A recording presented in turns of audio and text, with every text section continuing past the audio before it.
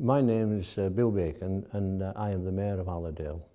And in 2014 I thought 100 years since the First World War, and Allerdale should remember all the people that was killed, and not only in Allerdale but to remember all those people nationwide.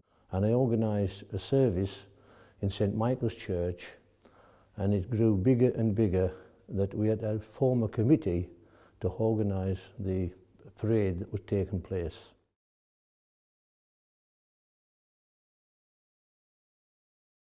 Involved in the parade was the Duke of Lancaster Regiment, the military band from the Duke of Lancaster. There was the Scouts, the Guides, the schools, the Army, the Air Force, the Navy, all the regiments of that's in the town was represented at that service in St Michael's Church. This service is to remember all those people that was involved in the First World War. After the first meeting, it escalated into a community event. All the towns, villages and hamlets in Allerdale became involved, and they all represented someone at that service to commemorate and remember the people that died in their area. The parade took place in Workington, and we went into the Vulcans Park for the first part of the ceremony. God grant to the living grace, to the departed rest, to the Church, the Queen, the Commonwealth and all the world, peace and concord. And the blessing of God Almighty, the Father, the Son and the Holy Spirit be among you and remain with you always. Amen. A lot of people say that there's no names on the cenotaph. Well, that is correct, but the names are in a scroll in the middle of the cenotaph. We then progressed from there to St Michael's Church for the main service. There was dignitary, and the people from all over Allerdale, different places, came to the service. I'm delighted to welcome you to this service today on behalf of the people of Allerdale, of the people of Workington, and certainly of the people of St Michael's. It's a special commemoration as we're gathered here from all over Allerdale.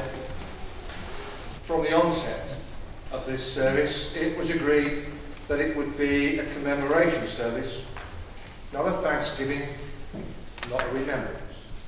A commemoration, keeping a memory.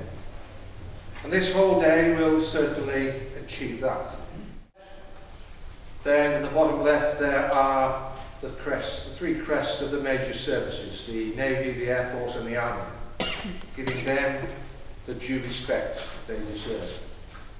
At the bottom right, then we have the wreath and the poppies and the little crosses, bringing to mind those who paid that ultimate sacrifice, those who we do remember every November. Above them, on the right and on the left, we see men and women and children who also made a sacrifice and who we commemorate this day.